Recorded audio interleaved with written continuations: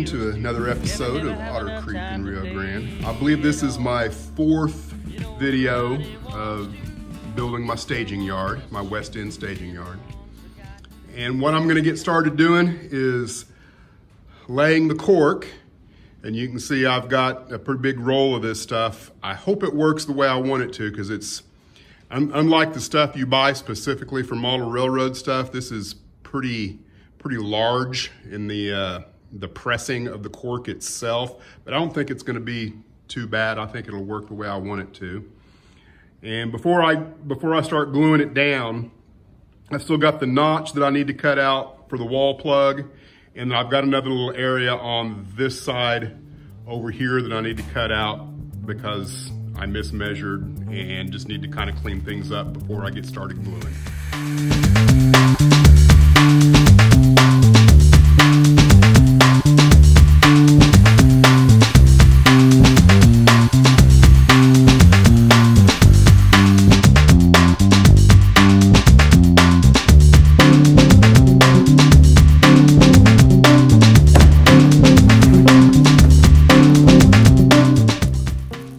I'm not foolish enough to try and glue all of this down at once over the whole length of the board. So the plan is to do maybe about 6 to 8 inches just at this end, making sure that everything is nice and square on this side and then down the side that will align with the wall.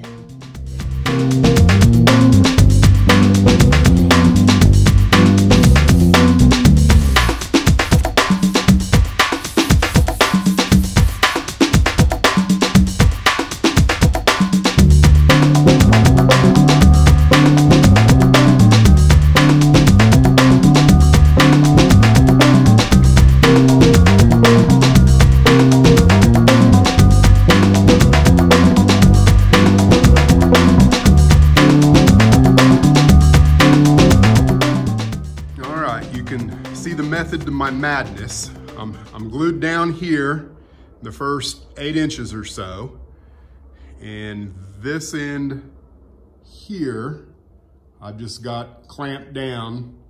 So the idea is to leave this dry overnight and of course come back and work on the rest tomorrow. So I'm gonna leave this like it is, and I'm gonna get started on the other half of the staging sub-road bed. All right, I've got this end was nice and dry and ready to work with this morning. So it's good, and I went ahead and did another, I don't know what that is, probably 2 feet, maybe a little more than 2 feet. I'm just gonna do a little bit at a time until I get it all glued. Probably won't wait for this to glue overnight. I'll probably just give it a couple of hours, make sure it's good and in place, and then move my operation down a little bit further as I go. I did leave this end just a little bit proud of the wood itself, just enough that I can come in with a sanding block and make everything nice and flush. The other end, the cork actually came out just a little bit shorter than the plywood was, which it won't cause many problems on that end because I'm not joining up with another piece of plywood in the same way I am on this end.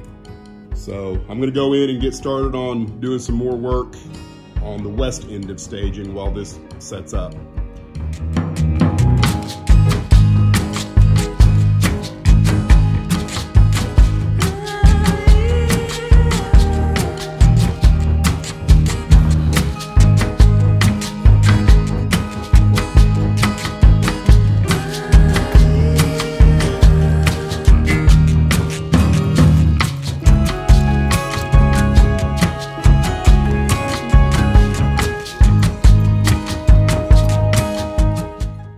Things a little different this time. I went ahead and did a better job of marking where the rails actually were on the top of the board here, so I can clearly see that this is the tangent, and then the diverging line then begins a new tangent going off to the left down there.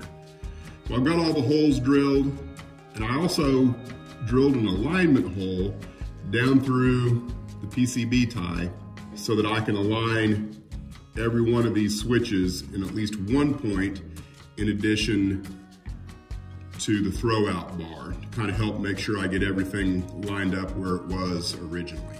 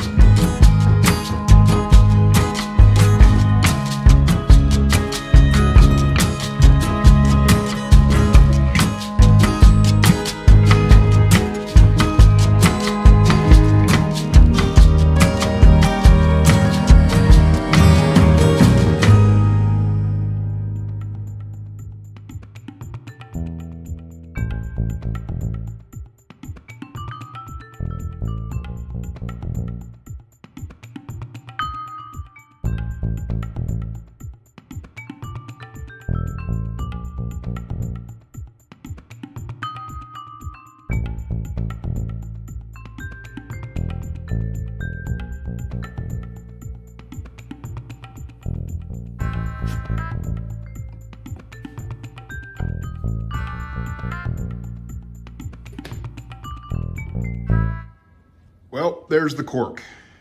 Turned out pretty good. I'm well pleased with how this is looking so far. Now the cork itself kind of has some unevenness to it. I'm not sure if it's just the way the cork was pressed from the factory. I did everything I could, you know, to make sure that the glue was not balled up anywhere so that you'd get any unevenness as a result of the glue.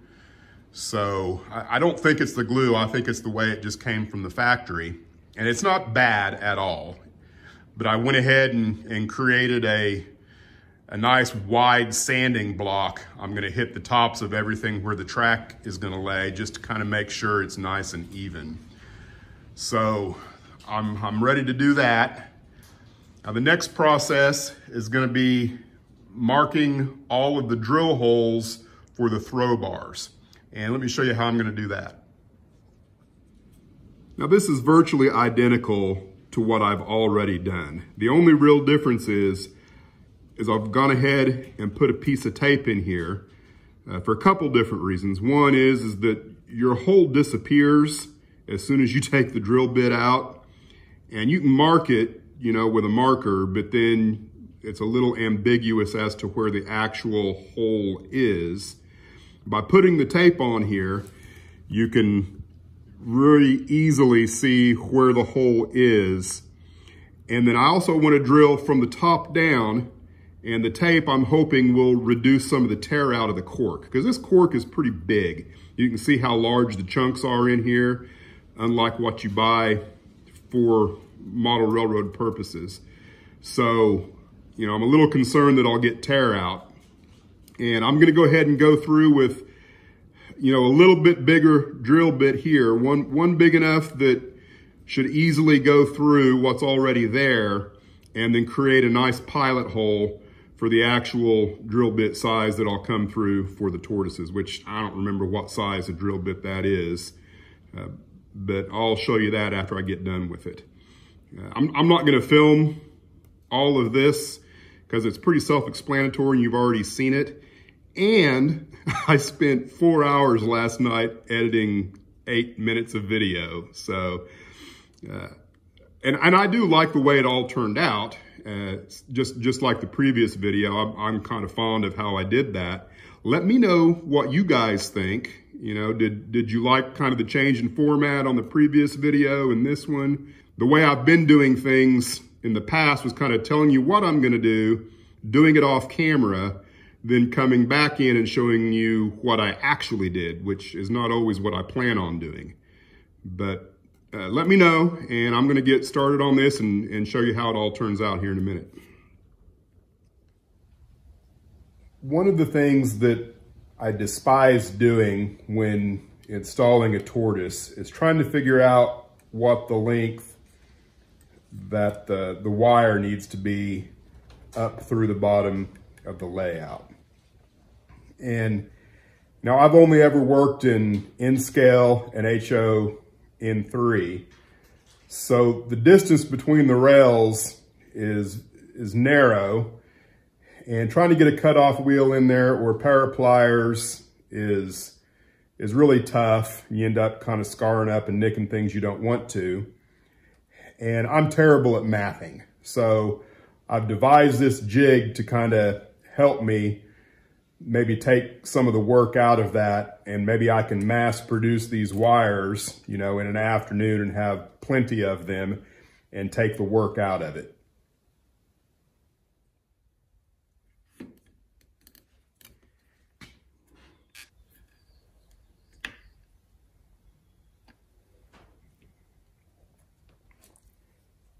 So what I've done, I've got this PCB tie, which is the same thickness as my throwout bar. And I've got a length of wire here. And all I'm gonna do is take this hacksaw blade, which it's a fine tooth, go in, and I'm gonna make a mark.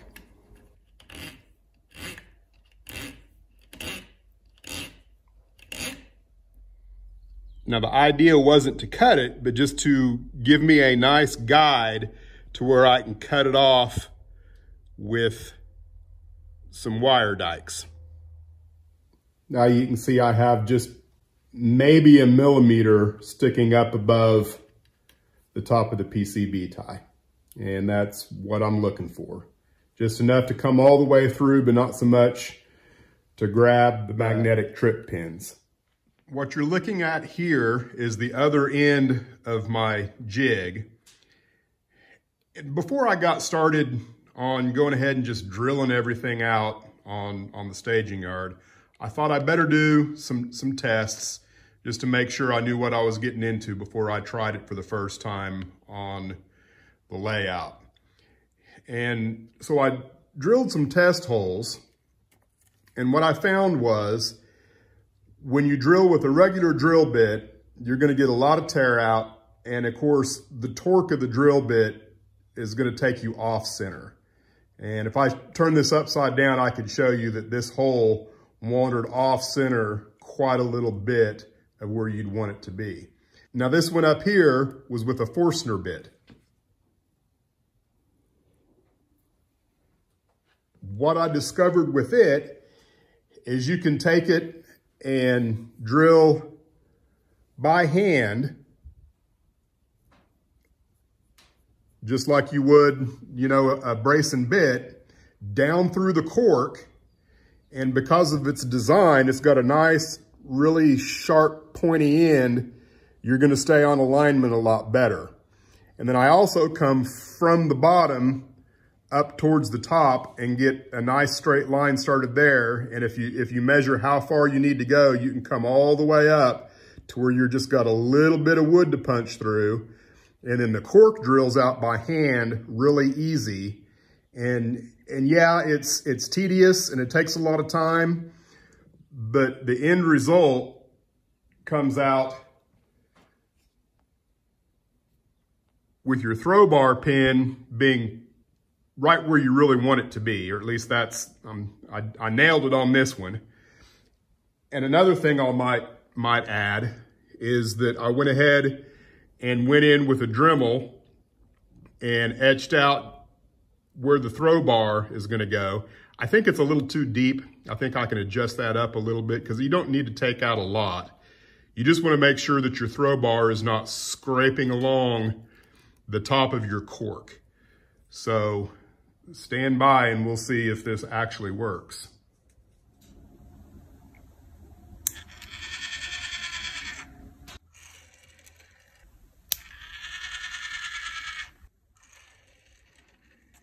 Well, that worked pretty good. I'm pleased with how this turned out. I kind of proved to myself that if you do things right, you can make it work the very first time. It needs a name, like the Tortoise Tester or something like that. Tortoise Tester. At any rate, I feel confident now with the Forstner bit. I can go forward with the layout and make things work quite well. So that's what I'm gonna get started doing.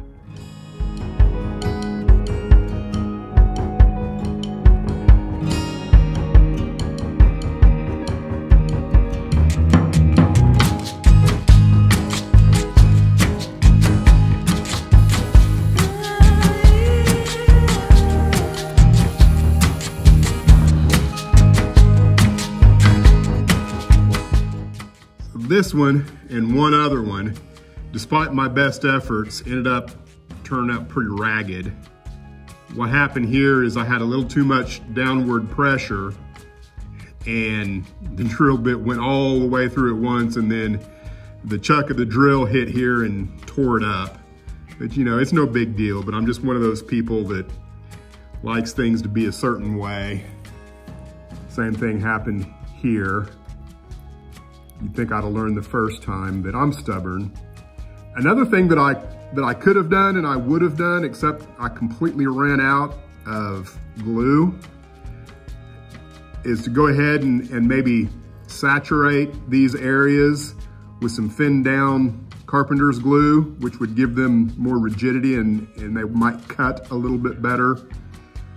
And I just didn't do that.